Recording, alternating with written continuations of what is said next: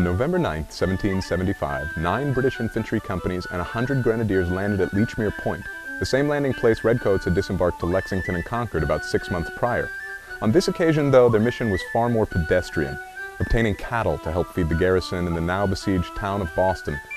Fearing the detachment might be more than a typical foraging party, the Colonials sent Colonel William Thompson and his Pennsylvania riflemen to knock them back across the river to Boston, which they did, advancing into 2 feet of icy water to finish the job.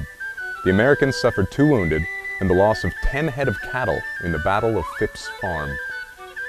This Day in History brought to you by Blue Cross Blue Shield of Massachusetts, partnered with the Freedom Trail Foundation to bring history to life.